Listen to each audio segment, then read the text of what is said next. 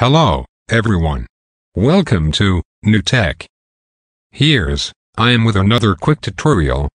The code execution cannot proceed because D3DX10_35.dll was not found. Reinstalling the program may fix this problem. This DLL is a very important and necessary file to run any program or game on your computer. So, you have two solutions to fix this error.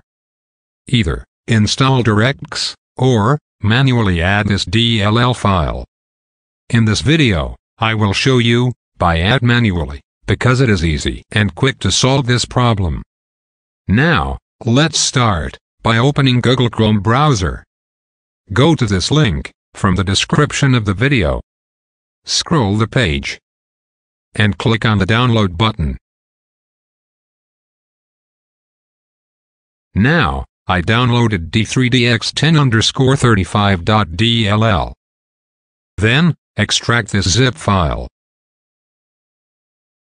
Now, go inside this folder. Again go inside.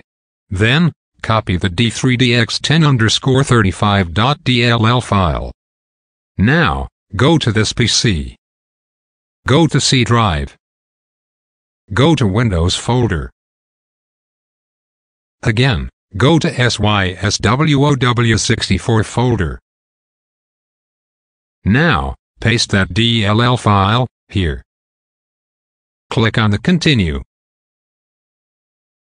Then, close the window and check your program or game.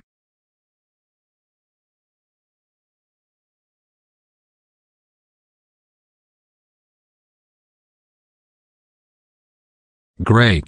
It's working. If you have any difficulty, then do not hesitate to comment below.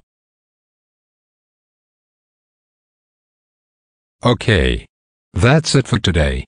I will see you in next tutorial with amazing and interesting topics. And don't forget to like, comment, share, and subscribe to this channel.